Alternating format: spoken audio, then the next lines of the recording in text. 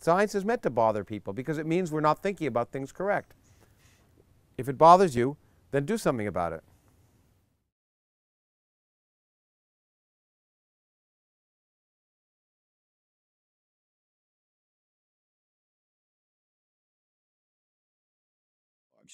In the Sydney dialogue, and then again in the Melbourne dialogue, Dr. Krauss put up a PowerPoint slide of a private email message that he had received from Alexander Vilenkin, whose theorem I quoted in support of the beginning of the universe, ostensibly claiming to undercut the evidence for the beginning of the universe. For Dr. Craig, the beginning of the universe is very important, because if it had a beginning, he believes it must have come from God. And he quotes a theorem due to a few friends of mine that basically says the universe, if it's expanding now, as we measure it, had to have a beginning. And he argues that that's irreconcilable with anything else. And as we argued in Brisbane, I said that's not true. And he said, no, Alex Vilenkin, one of the authors, has recently shown it's true. So I wrote Alex, who's a good friend of mine, and he just emailed me.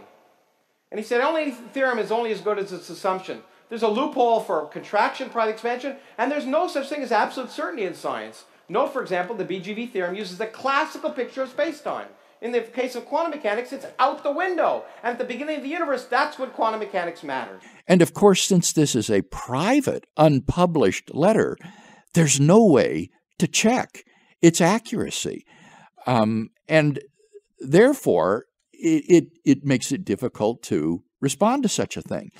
Now, someone took a cell phone photo of the PowerPoint in the Sydney dialogue, and I had a chance then to look at it and analyze it before the Melbourne dialogue. And what I noticed were some very suspicious and interesting features of this. In the opening paragraph of this letter from Vilenkin, he says that a possible loophole around the Borde Guth Vilenkin theorem is that there might be an epoch of contraction prior to the expansion. And in this way, the universe would not have been in a state of cosmic expansion on average throughout its history if you had this contracting phase prior to the expanding phase. And the email message says such models have been discussed by Aguirre and Grattan and by Carroll and Chen.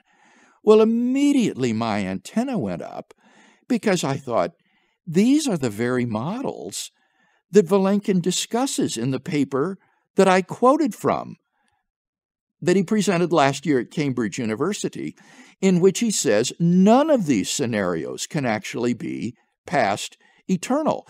And he shows specifically by name why the Aguirre-Grattan model and the Carroll-Chen model do not succeed in restoring an eternal past. So as I looked at this, I thought, when he says a possible loophole, what he must mean is that here's a possible way you might try to get around the theorem, but in fact, this won't work. He closes the loophole. That's what he does in the paper. Well, I'd like to see this again, this private email put up on the screen to see who has misquoted Vilenkin. Well, I put it up there so he would quote himself. That's better than actually quoting him, I generally find. Okay, that's it, isn't it? Okay, all is right. It up here? Yeah. Okay, now notice it says, a theorem is only as good as its assumptions. The BVG theorem says that if the universe is on average expanding along a given world line, this world line cannot be extended or cannot be infinite to the past. A possible loophole is that there might be an epoch of contraction prior to the expansion. Models of this sort have been discussed by Aguirre and Grattan and by Carroll and Chen. Now the thing is, Lawrence, that in the very paper that I quoted from Alex Vilenkin last April, he shows specifically by name that the Aguirre and Grattan model and the Carroll and Chen model don't work. No, he said you have to make an assumption about entropy. You have to make an assumption about the evolution of entropy at the point of minimum size. So you have to make an assumption, which he would argue that they don't have any rationale for. That's not the same as saying that they're wrong. Well, yes, it is. He argues that all of the evidence shows that the universe had a beginning. And I had seen a similar letter like this that Vilenkin wrote to Victor Stenger that is out there on the web, in which he says very much the same thing. He says you could have a contraction prior to the expansion. But then the letter to Stenger goes on to say, this might make it sound like there's nothing the matter with having a contraction, but in fact, such a model would involve all kinds of messy singularities so that it would never get to the expanding phase. In other words, these models don't work. They don't succeed in restoring an eternal past. And I thought, that's what he meant when he said a possible loophole. Could it have been something like this? You can evade the theorem by postulating that the universe was contracting prior to some time. This sounds as if there's nothing wrong with having a contraction prior to expansion. But the problem is that a contracting universe is highly unstable. Small perturbations would cause it to develop all sorts of messy singularities so that it would never make it to the expanding phase. There's a growth. And that's then, Kevin, when I noticed the ellipsis points in the email message that Krauss reproduced. Yes, ... indicating material had been deleted from this email.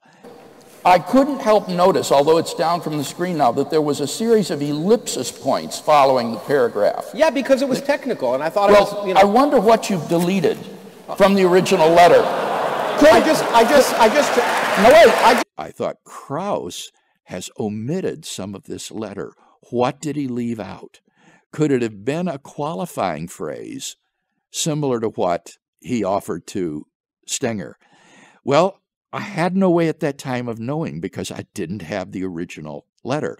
But in the Melbourne dialogue, I confronted Krauss on this, and I said, in the paper at Cambridge, these very models are mentioned by name as not restoring a past eternal universe, and I wonder what you've omitted from this letter by Vilenkin.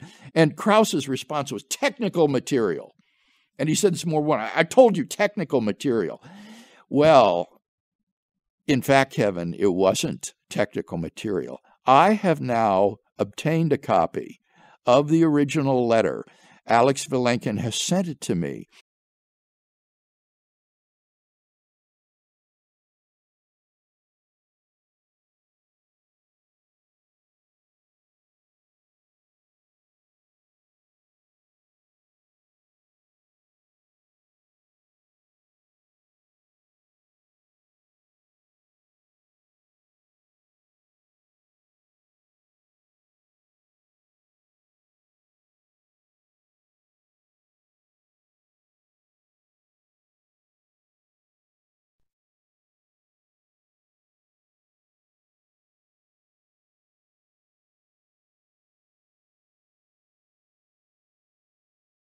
And can I read you the two sentences that are deleted from the letter? Please.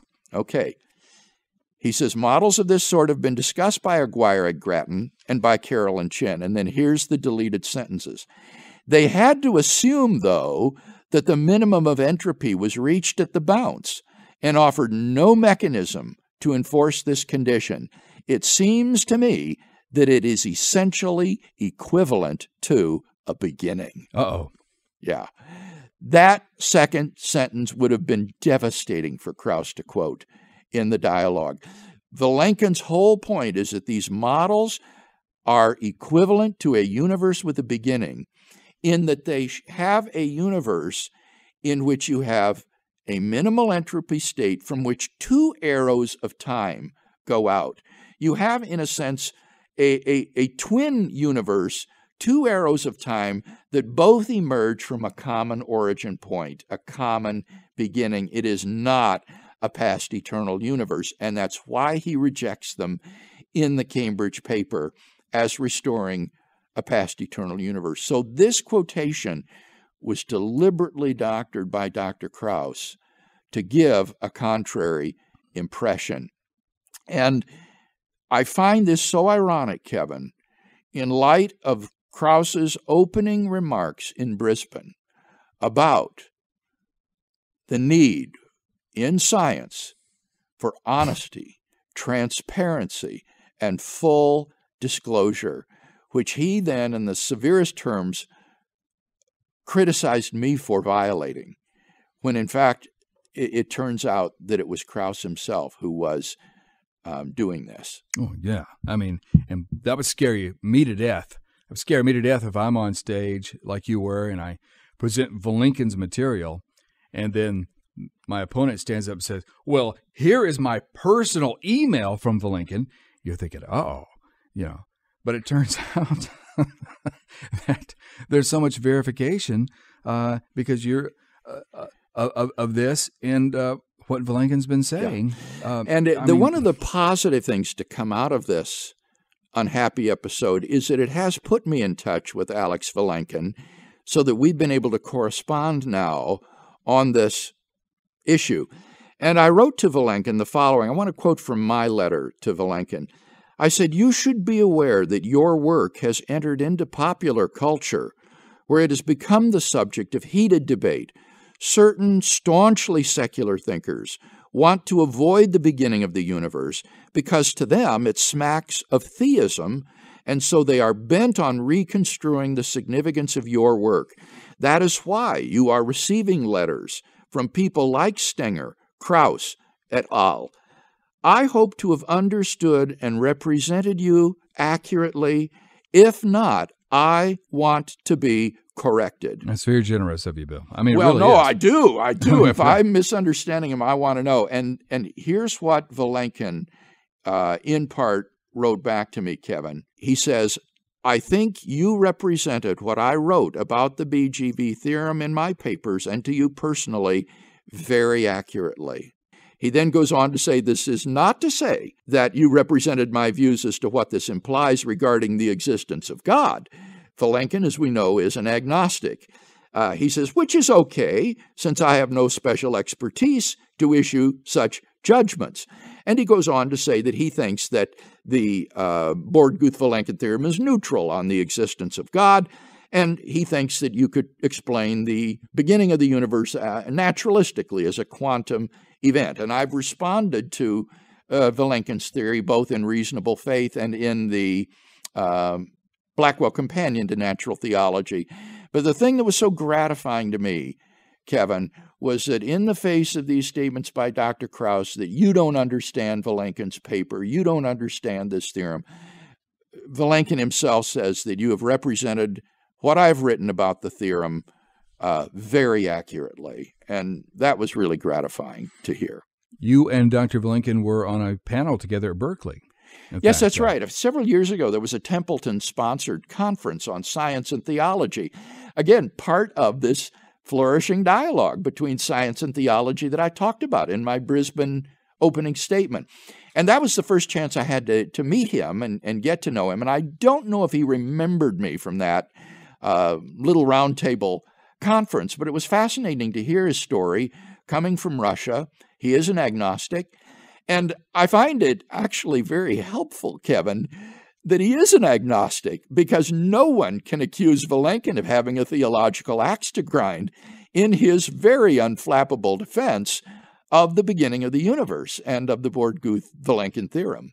I do want to say one other thing with respect to what Krauss had to say, because he not only presented that opening paragraph, but he also appealed to a statement of Vilenkin's later in the email message where Vilenkin says that if there is a quantum theory of gravity, then we may not even know the right questions to ask.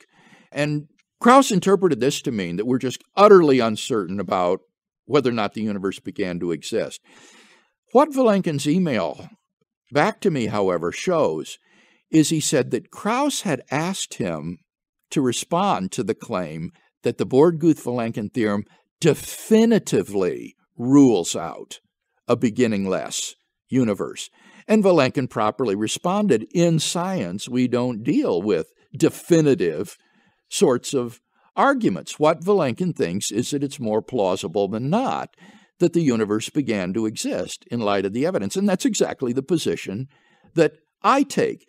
And as for the influence of quantum gravity upon this conclusion, what Vilenkin goes on to explain is that it is not quantum gravity as such which would invalidate the Borde Guth Vilenkin theorem. That theorem has only one condition, Kevin, and that is that the universe is, on average, in a state of cosmic expansion over its history.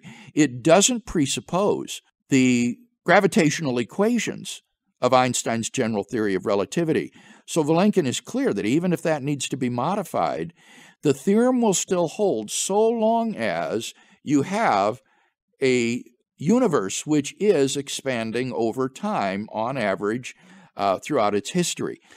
Are you saying that even if a newer theory and some more the thorough theories of gravity come about, that still is not going to affect? Exactly. It won't invalidate the theory. What would invalidate the theory would be if you were to utterly dissolve time so that time no longer exists, because then you couldn't say that the universe is expanding on average throughout its history, because there wouldn't be any time, there wouldn't be any before and after. But that isn't based upon quantum gravity. You can have quantum gravity theories in which you do have a time parameter, and the theorem will still apply. In fact, in Mlodinow and Hawking's most recent book, The Grand Design, in that book, they interpret the quantum gravity regime to be temporally ordered, and so what they call the lines of latitude, as the universe shrinks down and goes back to the South Pole, they say that represents the beginning of time and of the universe at the South Pole. They think of it as temporally ordered, even though it's a quantum gravity theory. So, in fact, Dr. Krauss has just seriously misrepresented Vilenkin's views on this subject. And for those listeners who are interested in this, I'm putting these email communications on our website in their entirety, unabridged, in question 336, question of the week 336, where they can read this correspondence.